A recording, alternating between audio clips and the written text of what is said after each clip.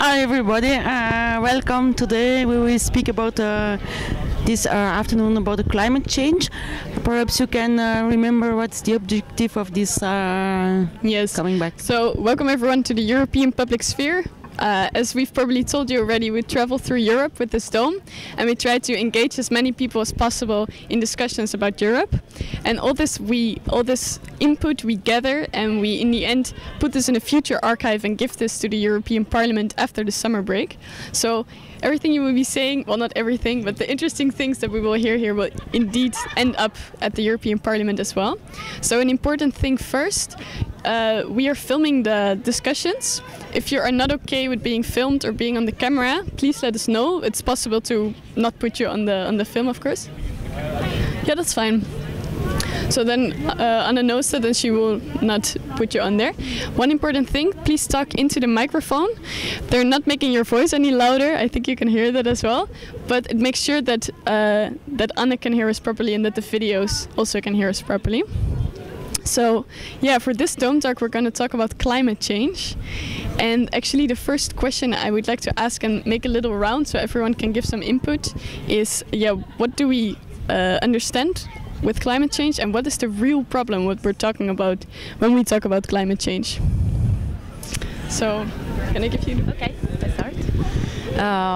Yes, to try to give a definition to climate change, I think it's important to underline the global scope of the phenomenon. And today, in the today's debates, we talk about climate change when with a global perspective and a challenge that should be addressed in a transnational way, which is one of the reasons why it's nowadays very important, above all thanks to the European Union action. And so the other question was why... The real problem we're talking about. Yes, the real problem is that climate change is mainly, it's also a natural phenomenon, but it's mainly due to the man's actions and the misrespect, I don't know if it's an English word, the lack of respect that humans are using towards the planet. So I think this is to try to give a definition of climate change and the main challenges. Thank you. What's your meaning?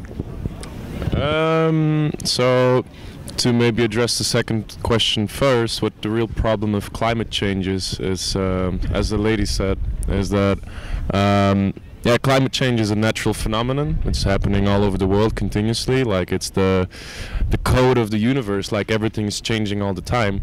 The problem that we're experiencing today is that climate change is happening too fast, and that the existing ecosystems don't have the time to adapt to the change that is occurring due to the massive input of human activity.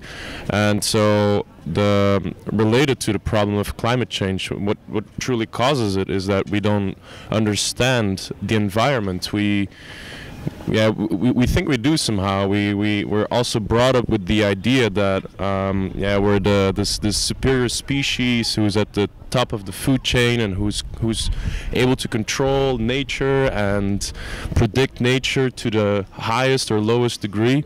But that's actually a vision I disagree with, and it all shows itself in how we engage with the environment, with nature. Is that, it's very arrogant at the same time to think that we understand her, and that nature, somehow is this ungraspable phenomena which we are very far from understanding, and so it shows itself in the actions the atrocities we commit.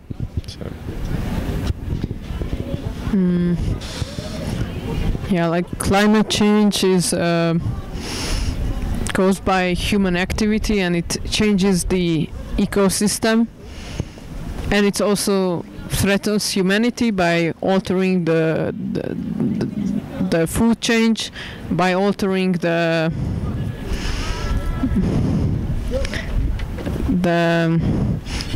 the ice melts. It's also an existential threat to islands, and it's the streams in the oceans change, and it's also really bad both for the environment and for humanity.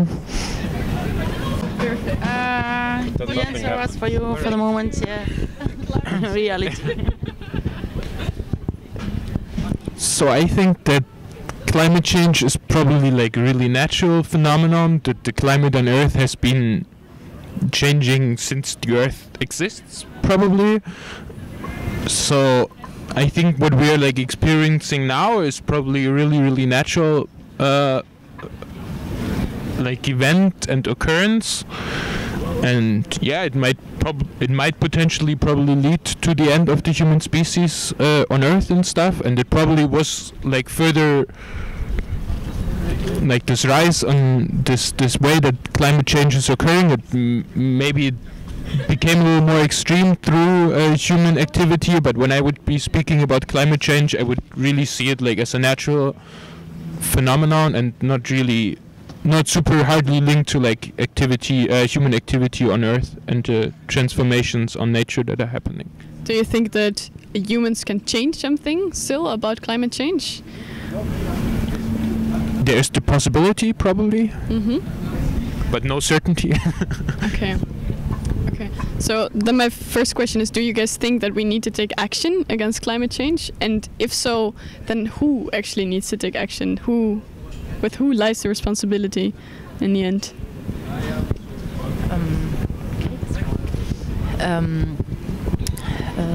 So I think, of course, we have to take actions, even if we do not have the certainties, because, of course, when dealing with climate change, we cannot not refer to the scientific sphere, so the academics that deal with climate change. And although in science we cannot reach 100% certainties that we are going to solve the climate change, because we already mentioned that it's a natural phenomenon too.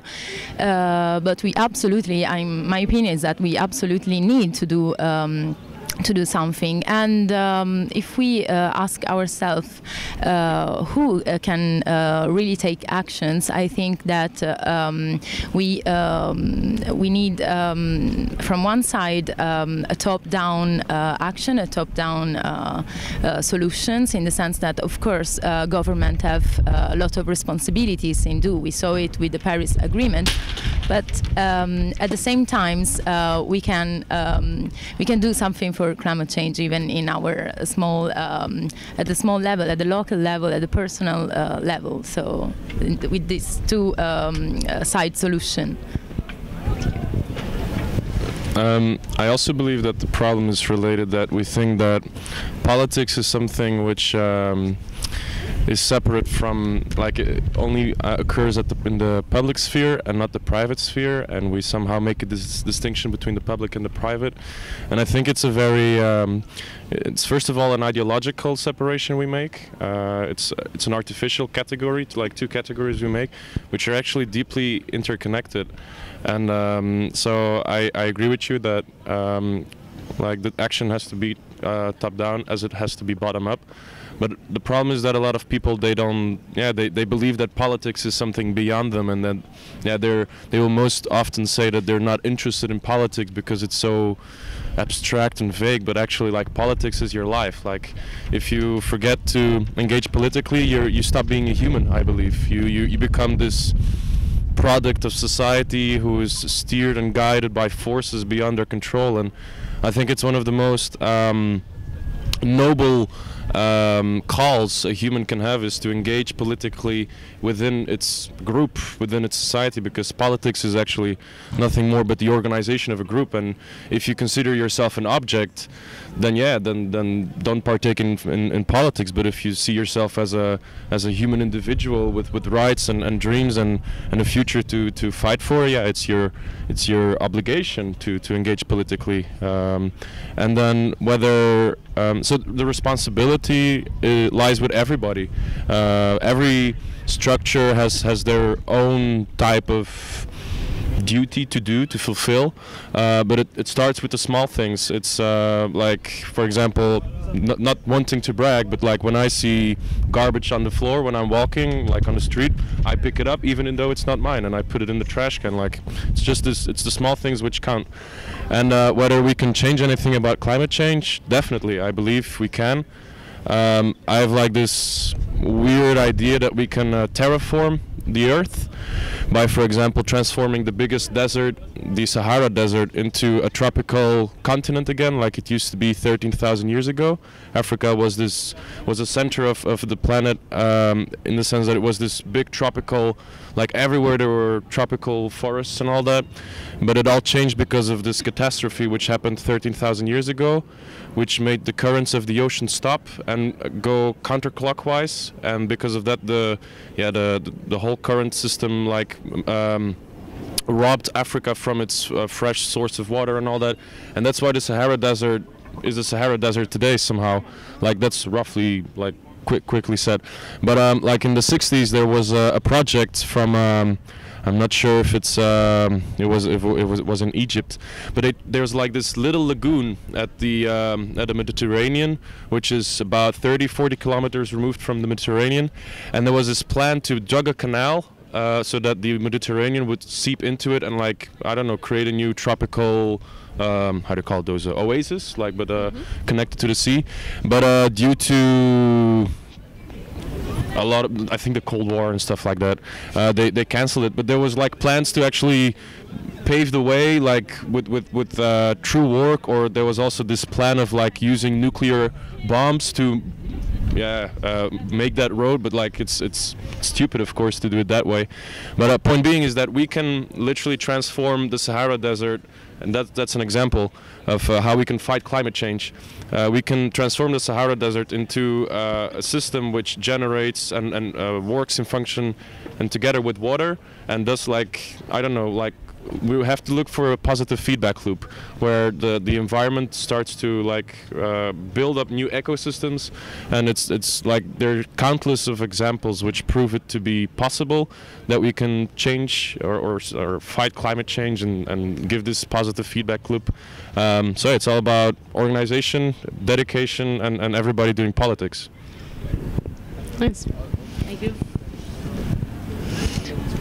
Yeah, I can really relate to the comment about private sphere and public sphere, because I think we tend to forget that climate change is a political issue. It's not about your personal lifestyle, if you go by bike enough, or if you're vegetarian. Of course, that's also important, but all your choices are influenced by the economy which you live in, which tends to favor things that are connected to fossil fuel and that's artificial, and through political action we can change that.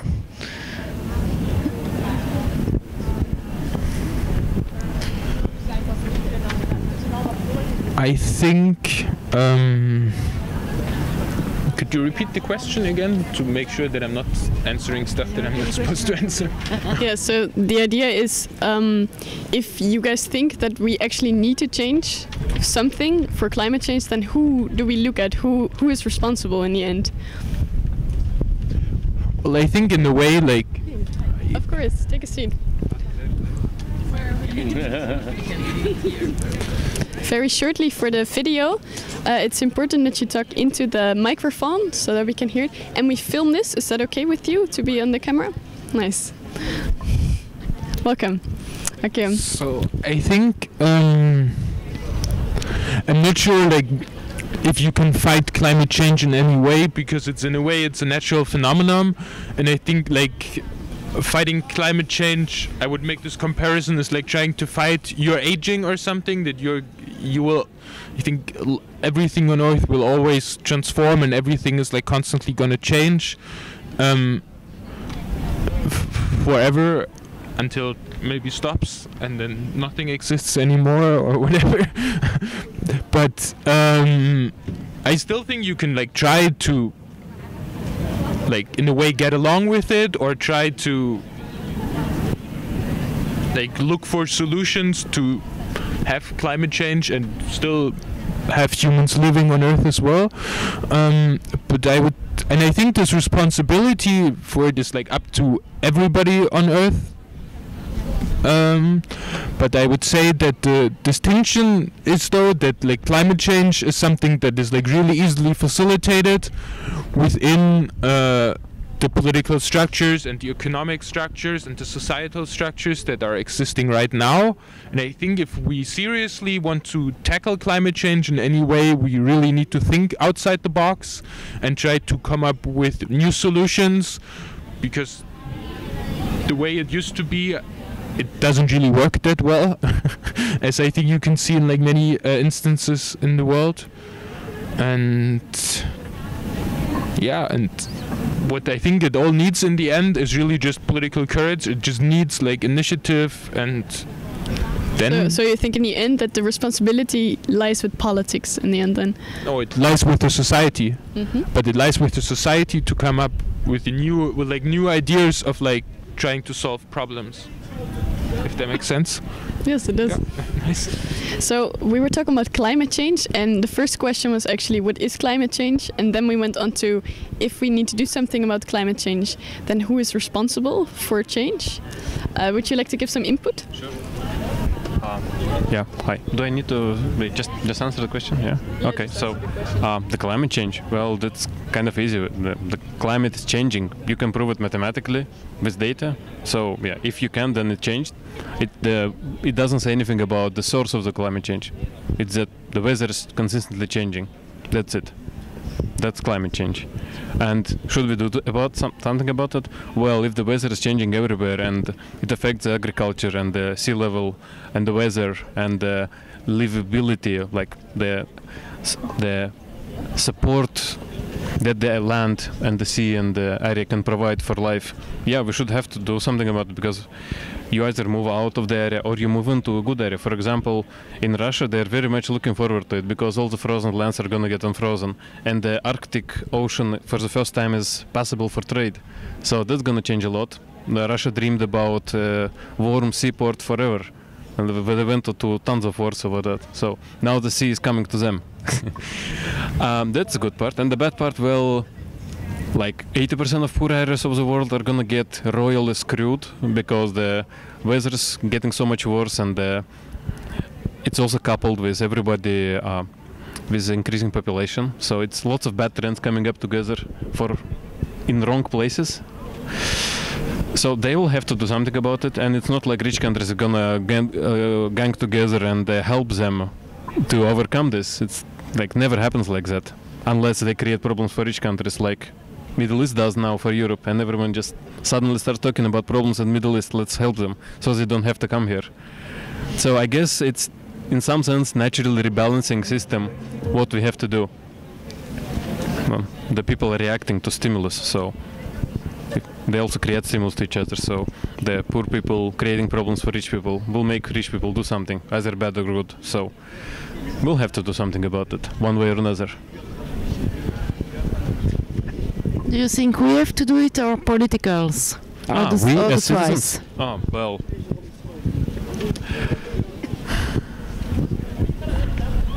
you know, I'm from Russia, so we don't believe in our ability as people to change something unless you're prepared to go out into the streets with weapons and ready to die. And if you're not ready to do that, then it's not like you're changing something. And if you're not changing something, then you're inevitably giving it up to politicians. So you can say, let's hope the politicians do something, and we can make a lot of noise. But unless we act at least like Gilets jaunes and create a ton of trouble, they're not going to pay attention. They're going to be like, oh, nice, civil citizens are doing what they're supposed to do. Unless you do something that you're not supposed to, no one is really paying attention. And if you're fighting for climate, well, it's not like you have an ideology you're protecting. You're not protecting the poor, the workers, or your people. It's something abstract. It's not in your mind. It's not, it's not something you can just create an ideology around. Unless someone managed to do it, then it's going to be interesting. So as we're sitting in the Europe Dome right now, I was thinking maybe we can connect this somehow to transnational organizations. Do you guys think that transnational organizations like the EU have a role in this, or is it really more a thing of like us as individuals, as citizens? Okay. I think again the answer is both, that the European Union has responsibilities and is actually doing something to fight in order to fight climate change, and better is maybe it's we could say a better environment to start this kind of movements, and at the same time it is important that also these transnational movements can create opportunities to share and to involve citizens in the fight for climate change. And for example, as I was saying to you before, that I'm starting my internship within this ESIT Foundation, we are participating in this project which is called Trans-Europa Caravans, and there are 5 routes all over Europe, and in particular the Baltic areas, the route that the foundation is dealing with will deal with sustainability and climate change. So maybe these kind of actions can involve local people to raise awareness in climate change. So I think again the solution to the problems have to come from both sides, so from the institutions and from the citizens. Okay, before we move on, let's welcome our new guest. We're talking about climate change, and the first question was mainly, what is climate change? What is the real problem? And yeah, who is responsible for what we want to do about it in the end? So if you want to give some input, I'll give you the microphone. No? Ah, okay. Into the conversation yet, so. Okay, let me first finish our round about the EU. I also wanted to come back on what you said before concerning ideology, that it's not possible to form an ideology around climate change. And I actually disagree, because there's at least 4 examples that are already coming to my mind of how ideology does integrate climate change somehow, or at least the ideal of living more harmoniously with nature. And like it's Stoicism, Buddhism, Confucianism, Taoism, like they do somehow speak to nature. It's an ideology which integrates nature into the organization of the people, and that's in the end how the ideology, at least how I have interpreted it in my experiences, that ideology is more or less the tale, the myth we tell ourselves around the organization of a group. It's like and so like, yeah, at first thought it makes to me sense that we can create an ideology which does integrate climate change and does make it possible for us to really do something. And then concerning the participation of, because I didn't get the question entirely, like it's Europe which wants to integrate. To what extent is Europe responsible? What can Europe do? Well, it's when I speak to my friends from other continents, what they say about Europe is that Europe is this inspiration for the ideal of collaboration, for the ideal of confederations, as in despite our cultural differences, despite our history of warfare, we can transcend that, although we needed 2 world wars for that. Yeah, I won't argue that we needed that, but yeah, it's like there was no other way than doing it then. Even though there's a 3rd World War maybe lurking behind the corner, who knows? There's a lot of discussion about this as well. But yeah, Europe definitely serves as an inspiration for other nations, and what Europe is the proof that we can transcend our differences, and that nationalism is also just a tale we tell ourselves, and that's where it all begins, is the tales we tell our children, how we educate them. And like I can pinpoint certain things that certain people said in my life, which made me think from a different perspective. And this is the project of Europe. Like, that's what Europe has been trying to do since 70 years now, I believe. Of course, it's far from perfect, but yeah, that's what life is about. It's never perfect, and it's in that imperfection that you try to, yeah, be the best version of yourself and of society every day. And so, yeah, Europe has a great responsibility, but just as anybody else. Yeah, okay, so since climate change is a global phenomenon, you need a global answer. At least you should try to have a global answer. So you need, I think, you must have transnationalism, because you cannot tackle it on the nation states level.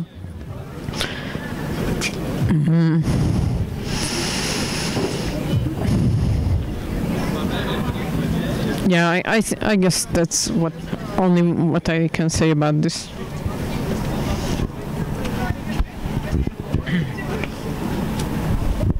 I think that I probably wouldn't say you necessarily need like transnational or like multinational organizations or something like this. You really just need, in a way, like direct political action and those things, and I think it can prove useful under certain instances, maybe to give responsibility to other groups, organizations, or whatever, I think. But like speaking, I think you kind of mentioned something like the role that the European Union should play in this, and I would, at least for myself personally, I would say that it's kind of like up to the European Union itself, because they have all their treaties and they have all their rules and guidelines, and if they take themselves seriously as like representatives of the European people, whatever that means in the end, then they probably would deal with that and they would feel forced to. But in the end, they're just a bunch of people sitting there and they're doing whatever they want, and they're not really accountable to anybody, so I'm not sure if they can be the solution to climate change. But no. Yeah. Just to the point that you made about ideology, I think it's a bit more than ideology at this point, because we can't continue the standards of living at all. Because right now we're living in a society where we keep producing more and more stuff with large, like, if you think about what's oil-based, it's like pharmacy, it's plastics, it's fuel, like all these things, and we keep producing these things, and to replace the same things that we then toss out after there's a nick in them, we will have to do things with less. And same for the production of meat.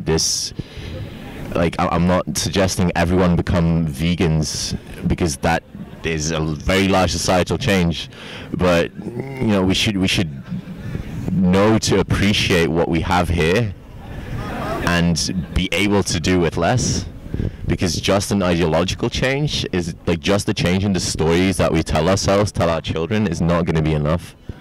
And we should also, I think, stop pretending that it's going to be easy, or that we can keep developing and advancing as a society. No, this will be fucking harsh. Like, this is gonna suck. If we get through it, we'll get through it by tightening the belt so much. And if we don't get through it, well, then yeah, then the belt won't be tightened.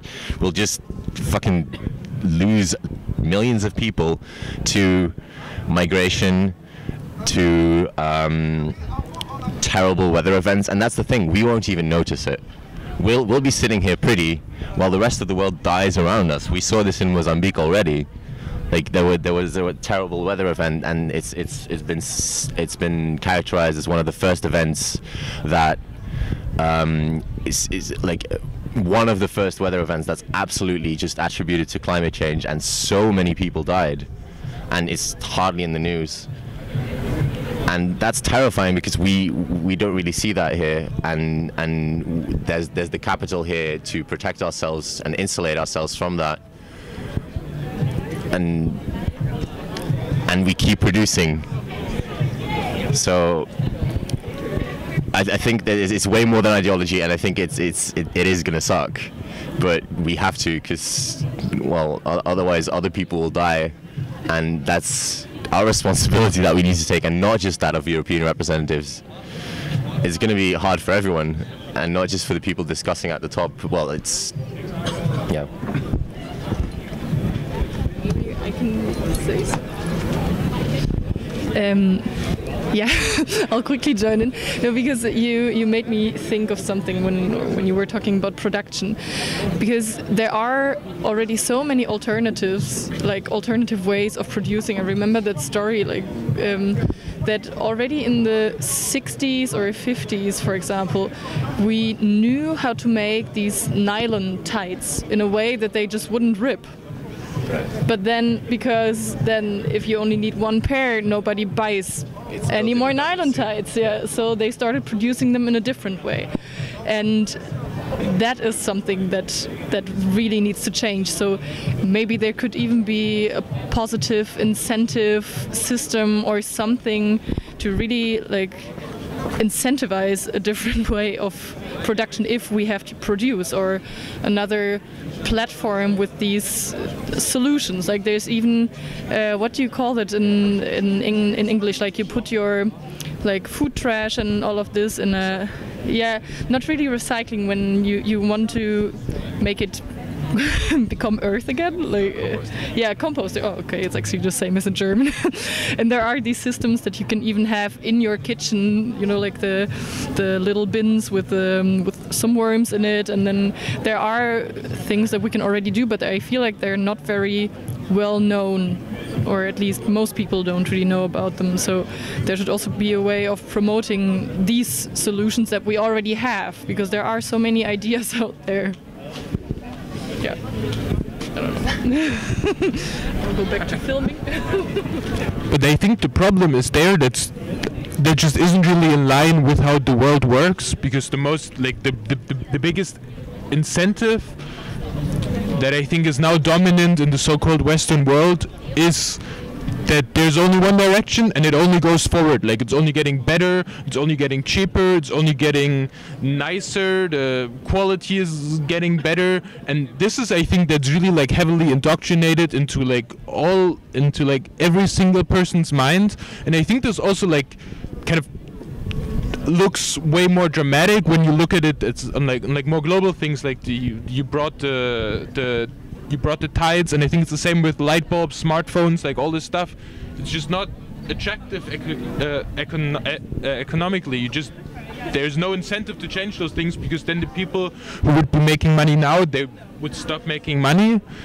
And that's why I think it's really necessary to think outside the box. Like we can't just sit here and like try to come up with solutions to face climate change. No, I think if we want to tackle climate change, then institutions like university, like ideas of nation states, like basically the whole world and how it's built, that needs to go away, and we need to come up with new solutions. Yeah. I'd like to intervene, if you don't mind. Yeah, like me too, sure, just a ahead. little bit. So I wanted to say, relate to you about ideology. It's just, I really think that the consumption in the Western world mostly is very ideological. It's something that you made your... It's ideological that we believe that consumption makes us happy, and that it's also, you can really see it in their identity, that some people develop an identity based on what they consume. So I just wanted to say that. Yes, you wanted to really come in? Yeah, sure. So. Hello, welcome. Hi. Nice. Do you maybe first want to give some input? We're talking about climate change and what's the real problem with climate change? Take responsibility. Any thoughts you have? Out of the blue. I do think that climate change is really challenging us as a society and our abilities to make responses to a problem that encompasses broader broader people than just the people that belong to a nation. And I think it's one of the key issues that we have to give an answer to in the next 5 to 10 years. And we apparently don't have the tools to do it right away. Yeah. So you missed some parts. Like we were talking about consumption a lot for the last circle, and I think it's the consumption issue is from one side it's easy to say a solution, just charge the real price of items, not just like the item is not completely paid off until it's recycled or properly got rid of, like the light bulb or nylon ties or whatever, like the sneakers. They are not done, their function is not complete until you have recycled them, and that should be included in the price, and that price should be charged in the price of the item, and that would appropriately change the price and the supply and demand of the item in the market. So you will not buy plastic straws if they cost you €1, or you will not use a gas car, yeah, if the fuel, if benzene costs like €5 a liter or something. But then you'll have gilets jaunes. That's exactly what happened in France. They tried to implement these policies, and people didn't like it because it costs a lot. So either everybody does it and everyone suffers, or no one does it and some people suffer. It's either me and others shared burden or concentrated in areas that have the highest impact, which is interesting actually. If you look at the climate, just in general, and the geography and which countries are actually developed, it's consistently the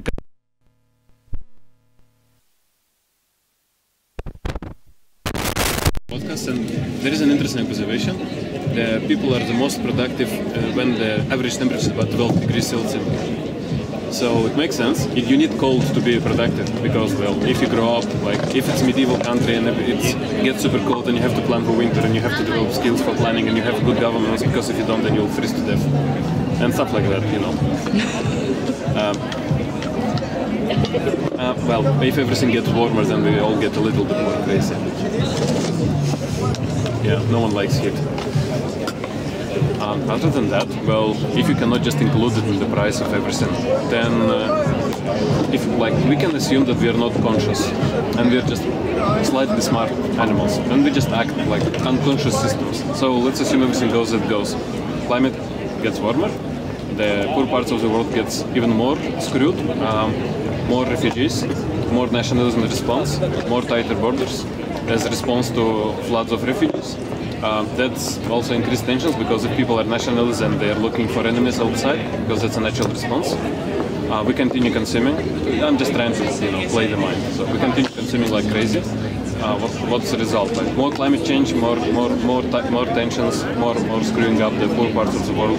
Then the changes arrive to the southern Europe, a little bit northern Europe, southern United States, droughts, fires, a little bit more warm, less productivity, because warmer weather means less productivity. You have to spend electricity on AC, you have to spend more on healthcare because tropical diseases or diseases thrive in warm weather, more parasites, all kinds of costs that come with warmer weather. So in that sense, maybe global colding would have been better than global warming. It's not nice, but we'll have to adapt.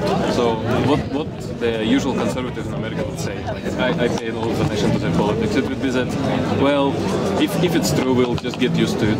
Everyone gets, some people will get screwed, some people will not, but the system will rebalance itself, we'll survive. Of course we will survive, we're humans. We'll do whatever it takes. But it's not the question that everyone is asking. It's not about survival. We'll survive and we'll be fine.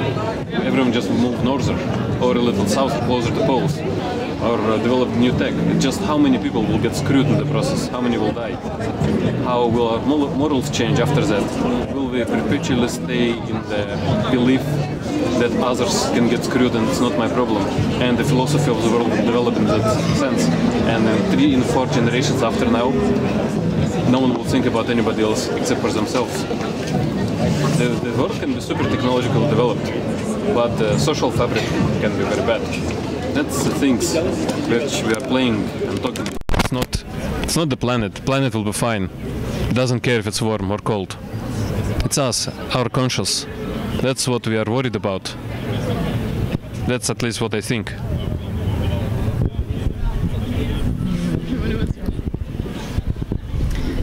Perhaps I have a bad question. I think also, is it not a fashion event to speak about climate? And is it not the possibility to develop a new economy? Perhaps it's that also that can be after the climate change. Sure, yeah. There could be a new economy, and you can start producing green stuff en masse and try to sell them because they're green, but it's still going to be consumption. And well, again, if you want to go truly green, then you put the real price on items. And if you put the real price on items, everyone gets poor and everyone ties their belts, so to speak, because everything is far more expensive, the real price. And if you do that, then a lot of people will be unhappy, especially the poor countries. They'll get screwed the most again. So I think the best thing we can do is just pack the investment funds, move to Africa and help them skip a lot of development stages as fast as possible, so that they, like, you know, there was an episode of Rick and Morty. I'm not sure if you watched it, but it's a post-apocalyptic world and they don't have much tech left. They're just living like savages, having a lot of fun being savages, but still. And at some point, our technological genius, the main hero Rick, gets trapped with them because his kids like the place a lot. So what he does is accelerate their technological development, and they suddenly end up with a very boring world which they just hate, and the kids get bored and they leave. So we can just help the other poor countries get over to that stage as fast as possible, because it's a state of mind. It's a set of fears. For example, if you're an immigrant in Europe, you don't have European citizenship, the only thing you care, number one, is how not to get kicked out. So you don't care about taxes, or you don't care about policy. If someone wants for you to go to a demonstration, you do not, because that's not your problem. Your problem is to earn enough, to stay at the job, to spend 5 or 6 years until you get the permanent residence. Same for poor people. Their situation is much less stable. They do not have the ability to afford to think about these things. So you need to move them from a position when they cannot afford to think about this to a position when they can, like with China. They suddenly start thinking about the clean air. The air in the capital moved from post-apocalyptic nightmare from pictures in 19th century London to where the sky is black and darkened and you cannot see 150 meters from yourself, to fairly okay when you don't have to have red alarms on television, when you don't breathe freely on the outside. So it's, you know, it's either you... I think that's the only realistic solution, like humane solution. The inhumane solution is to just shut down the borders and have Fortress Europe and sit this out. You know, it's also a solution. I don't know, like, just don't close the immigration policy until I get the citizenship. Well, I don't really have any legitimation to speak about this topic as a social sciences student. The closest thing I have to formation on climate change is my father's line of work, which is closely related to this. But I would like to bring back the conversation, instead of going to a post-apocalyptic future or a series of consequences that linked up each other. I would like to be on the society we live in nowadays, and I would like to pose two different views, or two different approaches that I believe that are the ones that we might experience in the zeitgeist, how the people approach climate change. The first one of all is the more optimistic one. The first one of all is the one that I would say that I was surprised when I noticed that in my country many of the political parties actually agreed on very few things, but one of them usually was the fact that there was an answer to be given to climate change. And not only this, but also the fact that there have been several demonstrations, and the fact that I do think that there is a general consensus for the fact that climate change has to be addressed. On this more positive note, I would believe that climate change it's just on the society. One of the big obstacles that makes it hard for countries and their governments to be able to implement climate change policies, I would say, and this might only come from the fact that I'm doing research on lobbying right now, but it's the big lobbying enterprises. Big petrol, big industry, like heavy industry, heavy chemicals industry, and big agricultural industry are putting a lot of money to have lobbying groups, to have lobbying venues, and to even influence directly, not only in the national level, but also in the European level, to influence directly politicians so that climate laws are either not passed or very mildly and very moderately passed. I do believe that if lobbying was more transparent and our parliamentaries could be held accountable for the decisions completely, that would be a very big push for environmental laws. But this is again the more optimistic point of view, because, as you quickly mentioned, in many regards we could say that human beings, we only do what is in our immediate survival. And if we look at it from that point of view, then I would be surprised if we were mostly affected by climate change. But again, I do believe that there is a big there's a big belief, well, it's not belief for climate change, but there is a big conviction that climate change has to be addressed in the elites. So what is it? Are we going to try to tackle this from the democratic point of view of trying to limit lobby groups' input into politics, or are we going to take it from the more authoritarian point of view and trying to implement climate change measures from up above to bottom? There is another one. So. Yeah. How do you know? Yeah. Huh? Just a quick point on the lobbying message is that like a lot of what's been said right now is that in policy and also just in general purchasing is the concept of vote with your dollar. And that's definitely something we see in lobbying, as in people can apparently, certainly in the United States, with Citizens United versus Federal Election Committee, can just use money and resources to affect policy really easily. But the big problem with that is, well, those who have more money have more voting powers then. Also, back to the redundancies, built-in redundancies and products that ameliorate this, or for example products that claim to be better than the original. Well, the main problem there is that they're put on the shelf next to the original products. Like, Coca-Cola didn't come out with Coke Zero and then take Coke off the shelves. No, we now have 3 options. Like, that's... Well, easily, yeah. Yeah.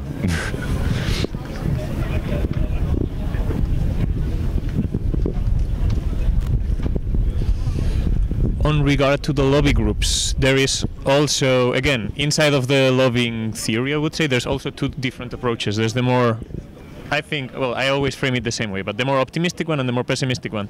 And the optimistic one would be that lobbying is a way to directly have citizen input into politics. For example, there's of course feminist lobbying groups, and there is of course environmentalist lobby groups, and there is of course rifle arms lobby groups, which are very big in United States, and there is of course anti-environmentalist lobby groups. But again, there's the more pessimist one, and is that the companies with more money are going to be able to do more lobbying and thus keep the status quo unchanged. And so, yeah, it could be interesting to see how lobbying and public interest might work together with subsidiarity, but it's kind of strange. Please. Yeah, just a short one. I guess it's like we have to be better human beings to begin with, to be able to handle problems. Like, we cannot, if you imagine that the society is one human being and the government is like a decision-making organ, part of the brain, you know, like not language part, but decision-making part. If the decision-making part of the brain is constantly stuck in what's comfortable to itself instead of actually facing the problems, like with lobbying, like you're stuck with comfortable oil and gas instead of actually facing the problem, or you're stuck with comfortable industrialized agriculture using bad pesticides, for example. It's not like I'm a little more less problem. I don't have that much problem with agriculture. They're feeding everybody, so they're nice guys. But like if you like in general, if you are demanded in a way that you're incapable of actually seeing the problem for the problem, and you're incapable of actually acting on a problem when you're supposed to be able to act on a problem, then you're probably not that healthy as a virtual human being, as a society. So I mean, you have to work from inside, from the society point of view. You have to work from economics point of view, and if nothing works, then hope for the best. So just a small point, like I think what is interesting about climate change that it really challenges this Eurocentric way of thinking about the economy, that we are the most developed, thus our way is the best. Like I'm not an expert of agriculture, but I read a lot of literature about how actually original traditional Indian farming, for example, is much better to the environment and also effective. And I think in order to tackle climate change, we have to also question this idea that Europe is like in the forefront of history, and it's like, and we need development, and maybe it's the other way around. Maybe we should prioritize other things than economic growth. I'm going to use a little analogy from paleoanthropology. That means like the history of anthropology, but like big scale.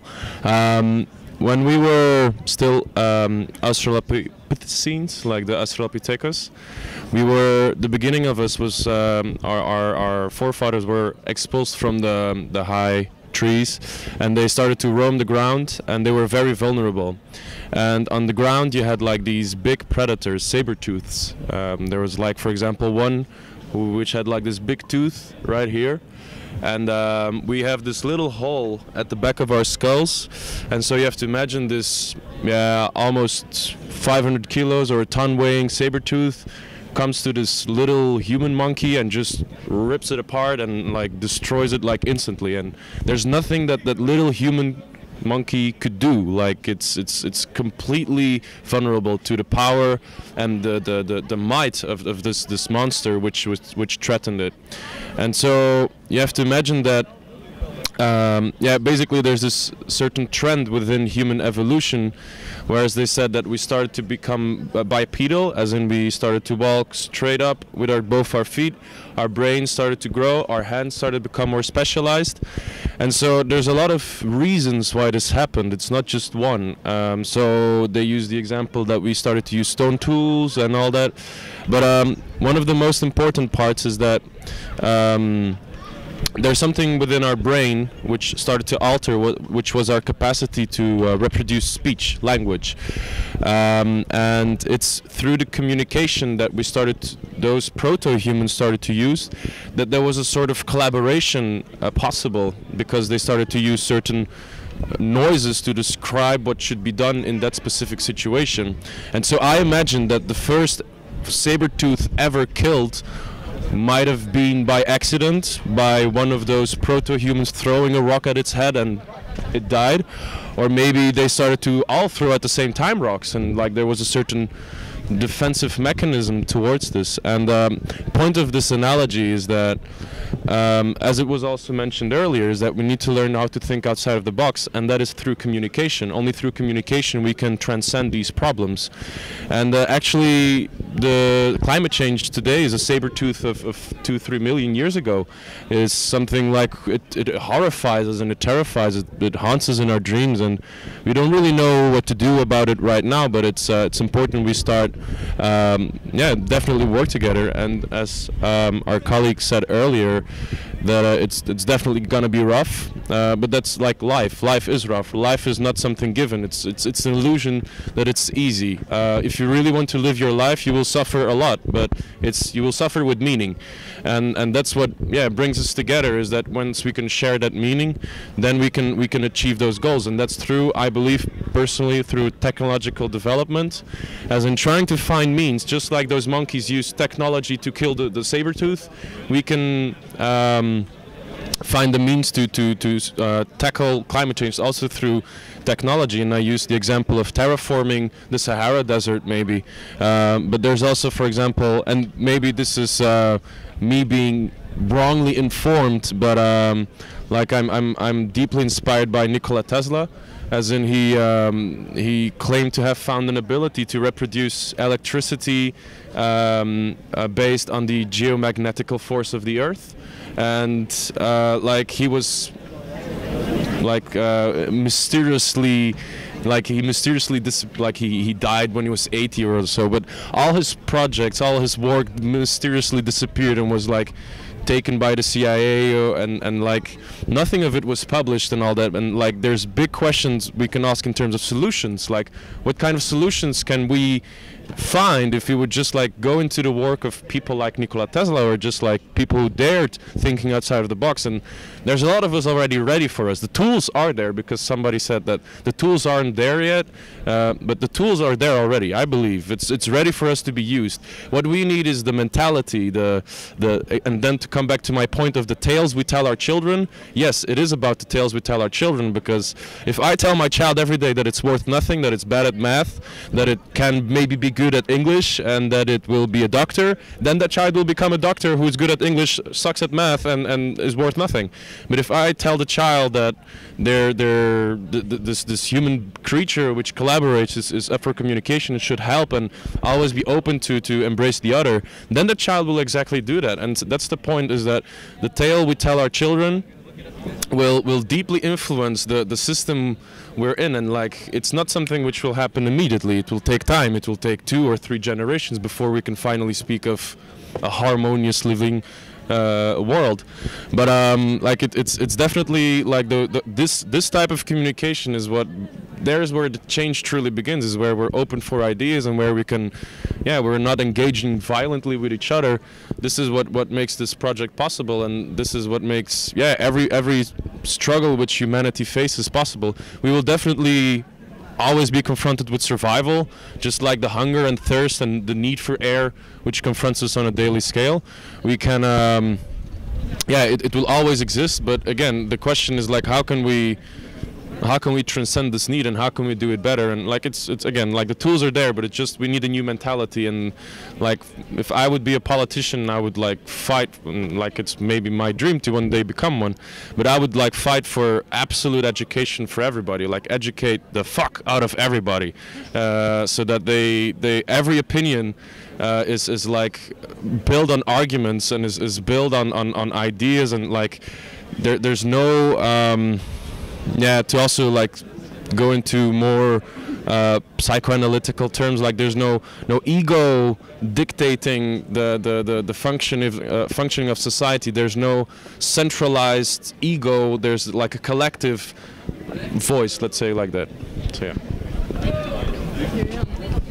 I think what you said I think it's really interesting what you said, but I would also disagree a little. I think what you said about like Tesla, for example, I don't know too much about this person, but what you were basically saying was that those ideas were like really good, but in the end this person disappeared, and probably the CIA was involved in this, but then the problem is the CIA in the end. And I think the solutions are like there in our heads are all really amazing, and they can think a lot of good things, and that this way of like us speaking here together, of course it's really useful, but the problem is, at least in my opinion, that they are like those institutions that put themselves above us, and then they destroy all this progress we could ever make, because then they're being influenced by like lobbyist groups, by politicians who only care about self-interest, who are caring about like national pride and those things. And I think those are the things we need to tackle, because yes, in the end, everybody can go to a university and everybody can learn like a lot of really good stuff. But the problem is like the challenge is to actually be able to like manifest those ideas into the world in order to make change. I would just like to add what you were saying about the importance of education, and to make starting from children. I made an internship in Denmark a few months ago, and I could really understand the differences, the huge difference that there is in terms of education and educational program between Denmark and my country. And it's very strange and negative to see how there is a difference in the sense of community. In Denmark, I saw that there is this kind of conversation, collaboration between students, and they start to build, how can I say, to build relations as we are human being, starting from the elementary schools, which is something that, for example, in Italy, which is my country, is not so typical. We are sort of programmed to succeed and to be at the top, and in a sort of how can I say, pushing for individualism more than building a community. And I think this makes really the difference, because in fact, if we take a look at the Scandinavian countries, they are the leading countries in the fight for climate change. I don't want to say that in Italy or in Spain and so on there are not people involved in this kind of things, but I think that education is vital for creating a better world, better communities who wants to communicate to build alliances and to make change. So, just this. I believe that the next evolution or revolution or whatever you want to call it that humanity will experience will be the educational revolution, whereas like people all over the world through social media are being confronted with information which otherwise would never be within their grasp. And yeah, of course we have the problem of fake news, like how will we tackle that, and that's only possible by not allowing others to dictate what is news, as in like if we, for example, if you take Fox News as an example, like if they really are going to dictate what news is, then we're doing it in the wrong way. But like try to have an open source type of flow of information, then you can rule out fake news. And to actually come back on what you said earlier, I'm not entirely sure, because I forgot a little bit because I was working on the idea, but like another little analogy from history, like there was after the First World War in Belgium, there was like this 1 week period where there was no government. So we're actually speaking of there was no authority dictating what there should be happening. So we're actually speaking of anarchy, like the absence of authority. And a lot of people think that anarchy is doing what you want, but that's a very wrong view, and that's how we're brainwashed into certain ideas. We never approach the idea from a more scientific point of view, let's call it like that. It's like it's propaganda. It's like always against a current, and like I believe that in my thinking about politics, my experience in it is that there's two trends in human history. You have this more integrative, harmonious idea where there's a decentralization of power, and the question is, what is power in this context? And there Aristotle, he defines power as the capacity of a human being to transcend his limits, and that is only possible through collaboration. That's Aristotle, his definition of power. And then you have our modern academies who define power as the capacity to impose your will onto somebody else. And that shows the type of government that our human history has known as a centralized government, where there is yeah, there's always this one will, the pyramidal structure defining defining everything. And so I believe that there's this two trends. You have the more harmonious, like let's do it together, or the I am the one, I will tell you what to do. And it's always these type of voices. And so to come back to the analogy with Belgian history is that, so there was this 1 week period where the Belgian nation had no king. The king was literally in another country because the war had was just over, and so for over a week the Belgian government had, or the whatever you want, proto government, or wasn't even existing. They were trying to reintegrate the king and the whole structure into the fresh system, because there was 4 years of chaos, 4 years of warfare. And so what they did was like create this big symbolical parade which went through one of the big ways of Brussels and all that, and it's a lot of blah blah blah. But the point being is that it's really interesting what happened in that 1 week period. And what happened actually is that it was an anarchist situation, as in there was nobody imposing their will, there was no authority. What happened is that the people started to self-organize. They introduced this rule that after 10 p.m. you're not allowed to go on the streets because it's dark. Alcohol was banned, stuff like that. And this was through communal discussions like these. Like, okay, so what are the rules to everybody? Tell me what do you want as rules? What do you want as rules? And we will have a discussion about this. And this is actually what true anarchy means, as in there's nobody saying, and I'm gonna do this and we shall do it like this. Everybody makes part of this group. And so why did the people accept the reintroduction of a top-down force control system? Was because the people weren't educated. And this is the big problem, is that if you don't have the education to actually express your voice, your inner magic, you will never be able to actually see what is going wrong, and like you will confuse a little bit of everything, and like maybe there will be this voice inside of yourself saying, but you don't really know how to express it in words. And that's the importance of education. And I believe that when people, like, because these are really special times today, because I see myself as this just normal European citizen who got I went to travel a little bit, like the how to say, the standard European citizen. Nothing special about me, just besides my privilege that I'm living in Europe. Like it is a privilege, in the sense that I don't have to experience what it means to walk every day 12 kilometers to my school and all that, like some children in Africa have to do. It's really a privilege.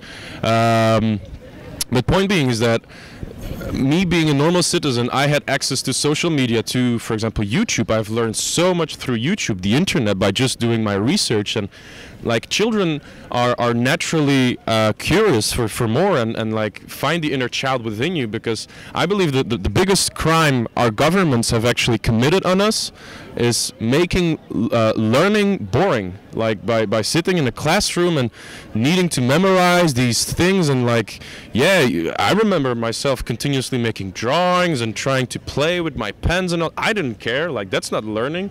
Learning is exploring the new, like playing. And that's what Scandinavia makes so strong, is that they learn through play, and by teaching children through play, they become geniuses. And like if we can re-summon this inner child within us, like and letting it play and become truly educated people, because for the first time in human history this is happening. Like this never happened before, like people being so educated at this grade that we can have this conversation. It never happened before. Okay, we're already speaking of it maybe since the 50s and 60s, but even so, like every day, like you're exposed with so much information. You just do your research. On YouTube there's thousands, if not millions, of channels which like talk about any topic. If you can learn so much by just doing this on a daily scale and teaching children how to learn and play. You can you can definitely save climate.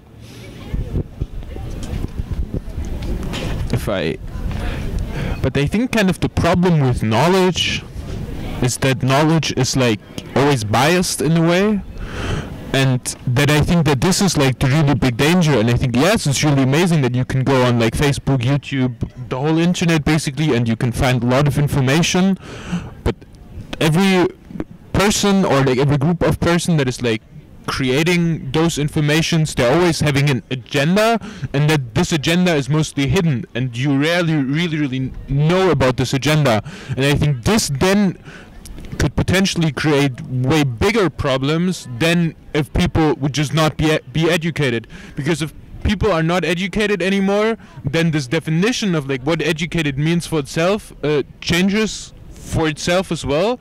And I think that this could be a solution as well, to just like kind of move away from this like Western rational thinking, logical arguments, the scientific method, empirical research, and like all those things, because they are just following like a very certain purpose in that direction. That's why I would personally always be careful when like trying to go for like, yes, education, the whole world needs to be educated.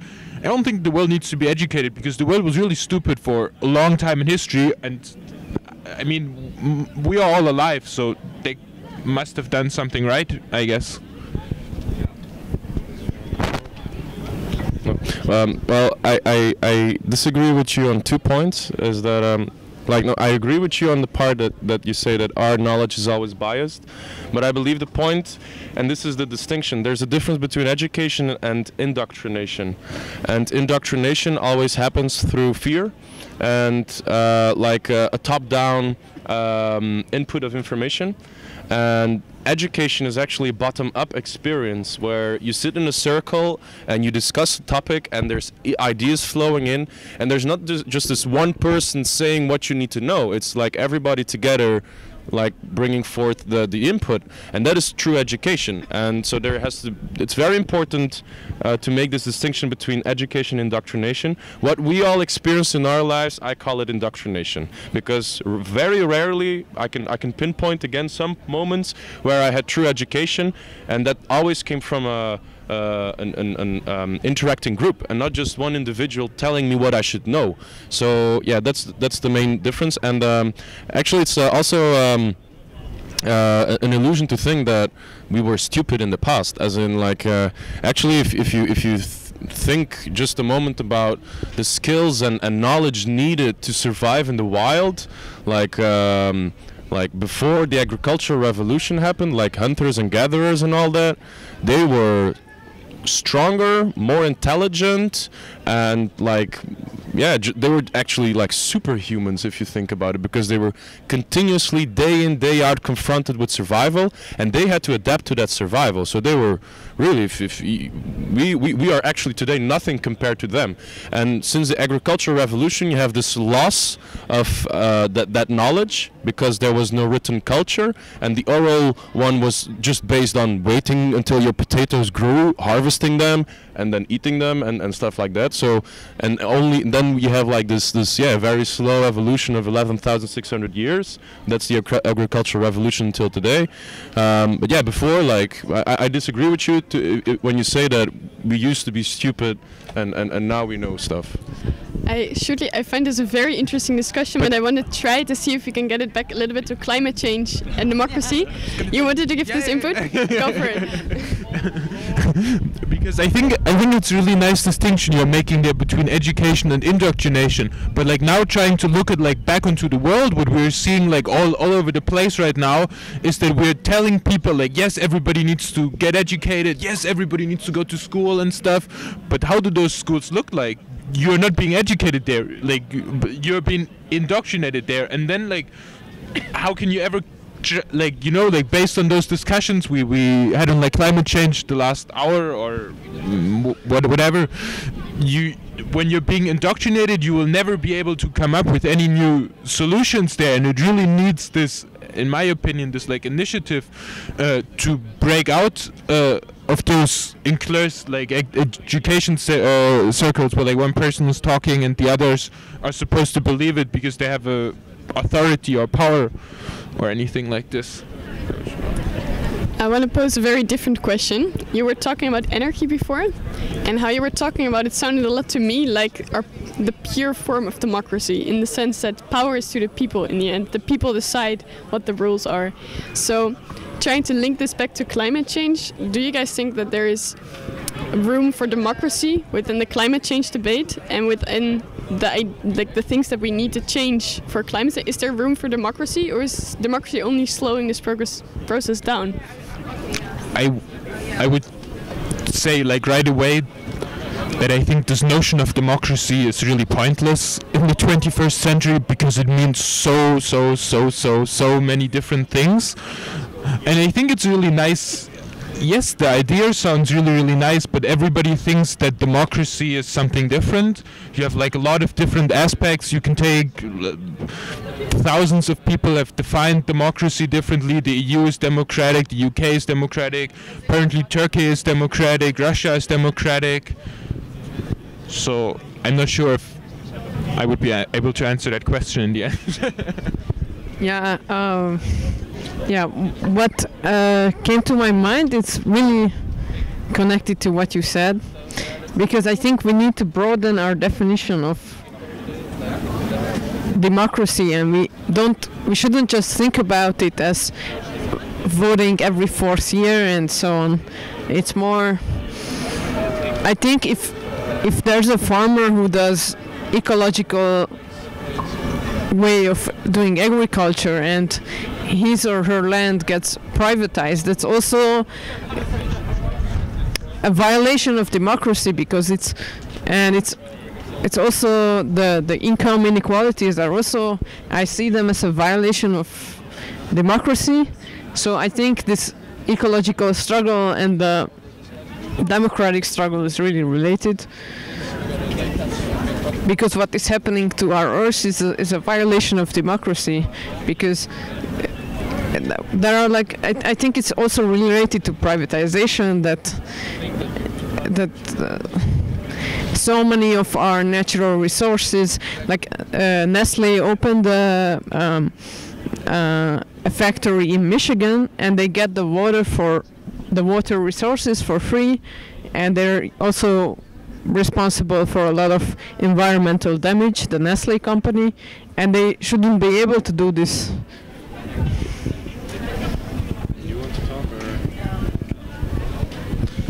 I think it's very important to make the distinction of the type of democracy we're speaking of, because when we're confronted with something, we shouldn't be asking the question of what it is, but how it is happening.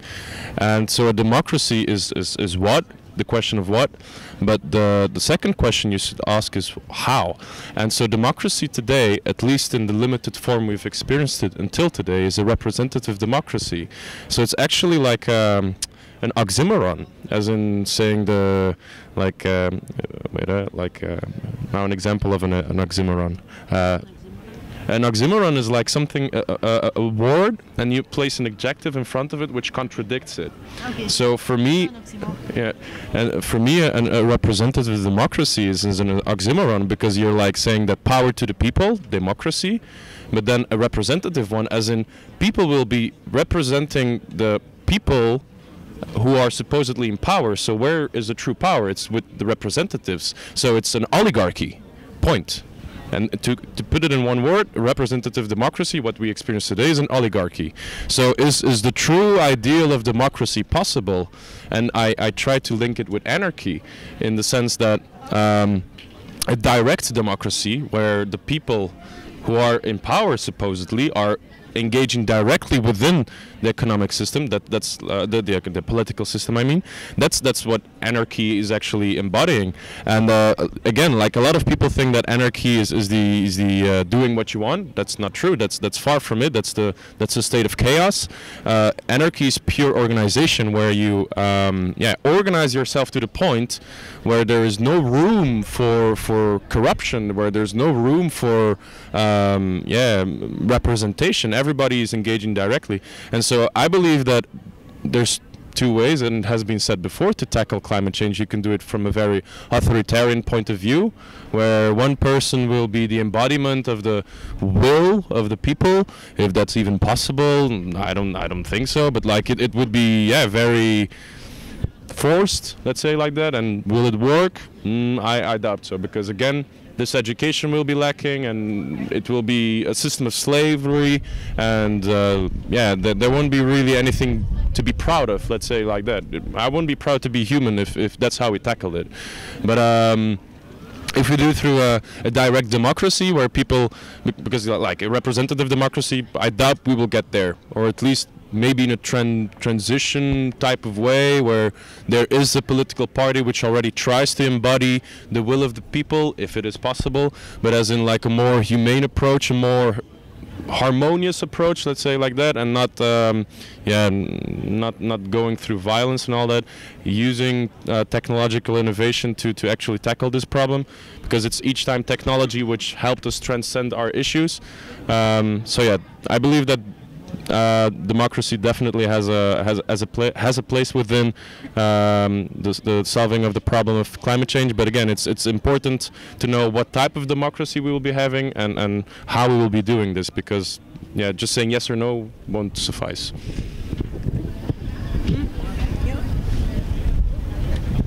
It's just a consideration over the idea of anarchy you were talking about. So, for example, usually when I think at anarchy, it seems to me that it is quite difficult to put it in practice. And since, I mean, we live in a society where we are represented in this way, do you think that it's less effective when, for example, just make an example, the ministries of environment of each member states in the European Union gather here to have discussion on how to tackle the climate change? Do you think it's less effective than having a type of anarchy organization, an anarchical organization in society? Or well, I don't know, but like recently there have been a lot of videos on Facebook which have been appearing on my feed, is of how people are cleaning up the beaches of the Pacific coast and all that, and that's already again an example of anarchy. yes. We don't need the government to do that. It takes the people to do it, and if you wait for the government to do something, maybe you will get there, maybe, let's see, but they will only do it out of necessity. And the question is where do our priorities lay? And again, if you think that you don't partake into politics, that you're an object of society and you just, I don't know, scroll your way through life and do whatever you want, no, then anarchy won't work. But if you do your duty, if you assume your duties, what is your duty? Yeah, I have like this whole idea of it, like an ideology, which I like puzzle pieces put together, and for me it makes so much sense. It's the most natural thing to do for a human being, is to actually engage politically, and this is its foundation for the anarchist state in which it would be living. It takes a lot of work. It's really super hard to get there, but yeah, like people can definitely solve their issues if they really want it and if they put their priorities straight. And so yeah, you have like the example of the beach cleanup, or otherwise, for example, the other day I was walking in Leeuwarden in northern Holland, and I come in the street and I see like this sign and it says a WhatsApp group. And I'm like, why do you need a WhatsApp group? And then it came to me, of course, you need a WhatsApp group if you want to stop like policing and all that, as in you need to police because there's thieves which are like assaulting homes. But if you have like a network which actually works together to fight the thievery, you don't need police anymore. You can just do it yourself, and that's another example of how anarchy is possible. But of course you will have, how to say it, organization in more specialized ways, like but it's that's open for debate how you will do it, and yeah.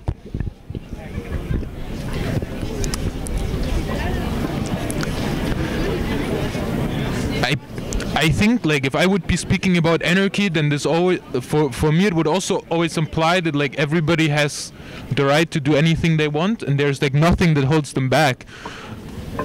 And this is I think one point, but then like since we're in the end still trying to talk about climate change a little bit,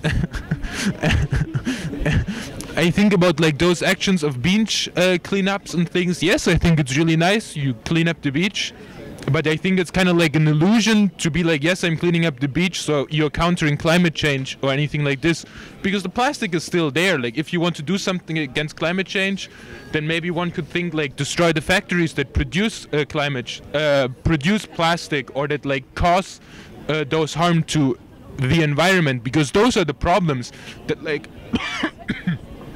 there's like plastic laying around everywhere. Yes, it's not nice, but the earth isn't gonna die because of this. If I just throw my cigarette here, that's fine. Even a little bit of plastic, it isn't gonna destroy anything.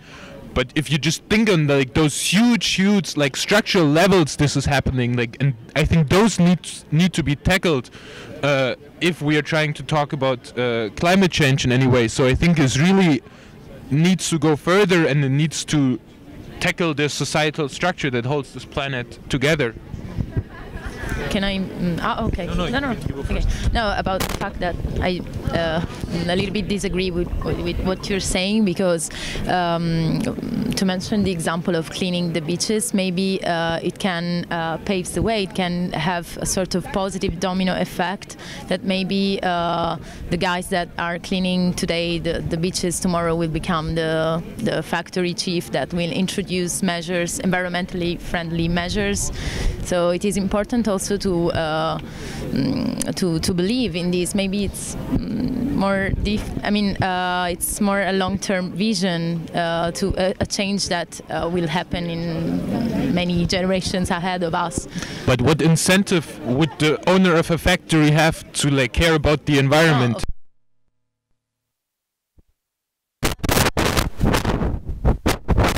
Why we are using like single-use plastics and those things, and I think that those are like the things that need to be tackled in the end, in my opinion.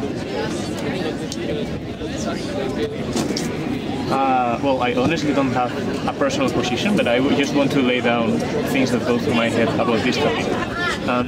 In no way I don't wish to discredit the individual responsibility that comes with organizing ourselves and being very political creatures, and I think that's also a very interesting approach.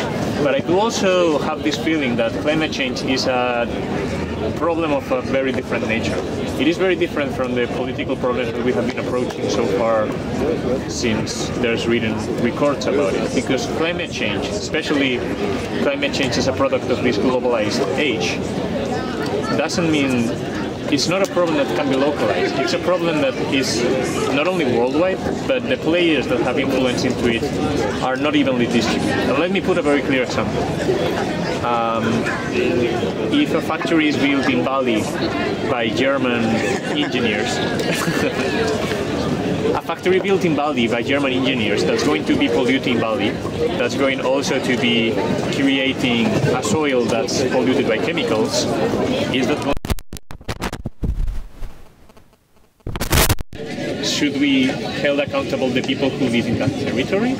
I do truly believe that to solve this issue, devolving responsibilities and devolving competences to local authorities is not the way to go, because a globalized problem requires a globalized solution. Yeah, I agree with you. And the other thing I wanted to say that I think it's a problem that still when we talk about climate change, usually the discussion revolves around productivity, and a lot of economists admit that the GDP is not the most important factor. It doesn't show the quality of life in a certain country, and I guess we really need to change the priorities that we talk about, and maybe GDP and productivity shouldn't be in the middle of the discussion, it shouldn't revolve around that, but maybe more about how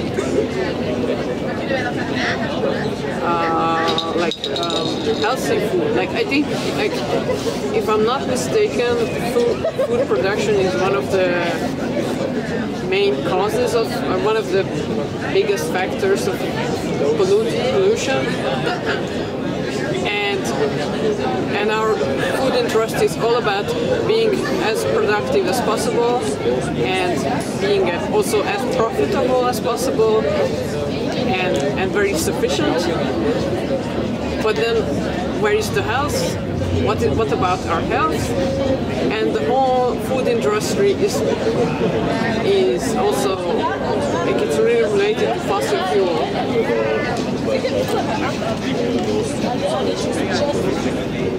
Well, on the food industry, I think it's a very interesting case because indeed in the food industry, not a solution, but another way to deal with it that wouldn't be as polluting or almost not polluting would be very localized food industries and would be very localized community groups that produce their own food, and people that produce their own food are I would say, the most aware of how the earth benefits from agriculture. And I think here a very localized and a very, well, yeah, this kind of communal approach would be very interesting. But we have to take into account that this is not a problem that we're going to solve just changing how we do things, but we have to change the problems we have already done. And this is where I think the problem lies, because the earth is already contagious.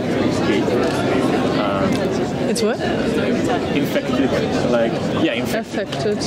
Has already been infected by our pollution in the past that we cannot simply solve by taking non-polluting approaches. So, whatever. The problem is not the problem, but your attitude towards the problem. But there's a lot of industries, of course, like reducing these pollution that we face and all that. The plastic industry, the food industry, clothing industry, like for example cotton is also one of the big problems. Like before cotton was worn, we used hemp or wool. And hemp is actually an extract from cannabis, and like you need 3 months of growing before you can harvest the plant, and you need very little water. And for example, compared to cotton, we need 2,000 liters of water just for 1 square meter of cotton. And so like it's actually crazy to do this. But the reason why we use cotton, and it's connected to slavery, and it's connected to again like this attitude that we have is if you make, for example, cannabis illegal, then the little farmer cannot make his hemp, which was very easy, and so the little farmer is forced to participate in an industry, which is the cotton industry, which only big companies can make because of the amount of water and the amount of territory you need in order to make mass production of cotton. And so the point of the story again is like what I tried to say in the beginning is this tale we tell our children, like it's how we allow the story we allow to be told. This is what's going to define everything, and like as long as we don't dare changing the narrative of our world, the narrative of how we educate everybody, and the narrative of how we interact with each other, and especially where are we going to, because a lot of people don't there might be everybody asks questions, but like to truly invest yourself, and this is the power of philosophy. Like I study philosophy, and like it's really beautiful to experience these basic questions which everybody has but rarely finds an answer to, is that there are ways of thinking which do solve it. And like I don't want to be the marketeer of Stoicism, but like Stoicism is in my opinion one of the most beautiful ways of thinking. It's like it's for me it's parallel with Buddhism. or Taoism, in the sense that these philosophies, these ways of living your life, they really like address the issue of the greater whole, and that's the whole point of it. It's like, what is your position within this greater whole? And as long as we don't think about these, we won't really go anywhere, and we might solve one problem, but we just give it a different coat. And that's the problem we face, is that the problem is never changed. It just is given different clothes all the time. This time it's wearing a jacket made out of fuel, and 3,500 years ago was wearing a jacket out of bronze, and that's what made the Bronze Age civilization collapse. And there's each time this one, we think the problem is the clothes we're wearing, but no, there's this structural problem which we fail to address, and it's for me, it's like how do you say it? A direct consequence of the lack of education, because we try to address the problem from a biased point of view each time. We forget that the other one also has an input, and everybody in this conversation, me included, comes here saying, "Oh, I know what the problem with climate change is," but actually nobody knows, in the sense that you might have an idea of it, but it's always limited to your being, in the sense that alone you will get nowhere in life. You always need somebody else to do it together with you, and we need people to collaborate together to come up with solutions. We have to keep talking to make sure that the problem we're addressing is approached from an as unbiased way as possible, in the sense that we will forever be biased, we will forever be human, we will forever be addressing every problem from a human point of view. But what we can do is to actually try to relativize as much as possible, and only then we can solve the true problem that we're facing. Otherwise, we will just be giving, again, different clothes to the same problem every generation. Okay, guys, I'm very happy and very inspired by the discussion we're having, but we're talking for more than 1.5 hours now. So I want to try to round up the discussion. I would like to make one final round for final thoughts. If people want to get a little bit more input, you don't have to, of course.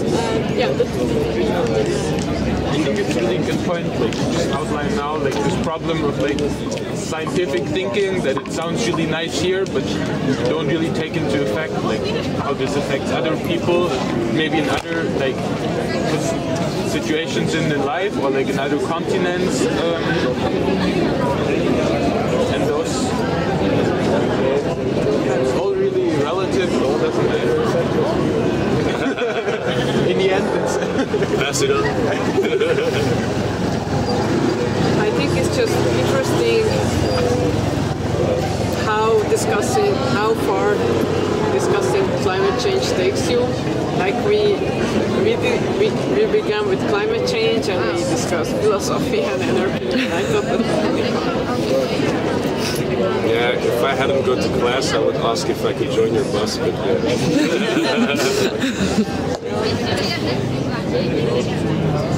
Just a final remark. I was noticing that there were motorbikes passing, and I was thinking about some recent criticism that were by some, by some people in Strike for Climate, and people were arguing that going there with a motorbike doesn't make any difference. So I'd like to ask you what you think about. For my position, when I read this kind of anyway, those people were in the streets, so they couldn't say no. So just to have your opinion on this. The kind of activism. Can you repeat?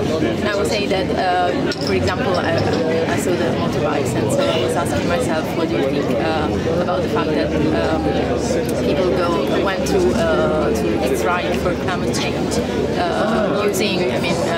going by bikes and using the motorbikes? What do you think about this kind of activism? I think it's positive anyway. So. That would be a serious question.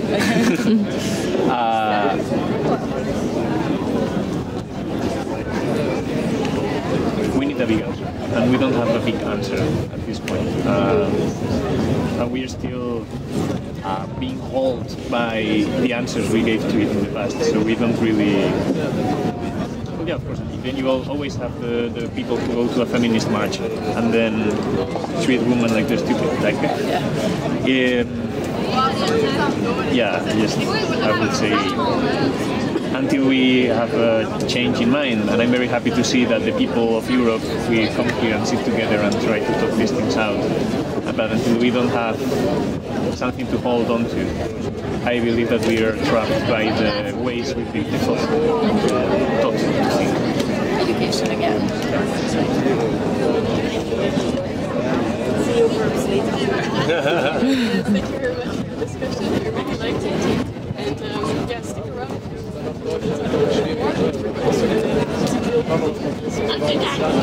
Yes, thank you very much.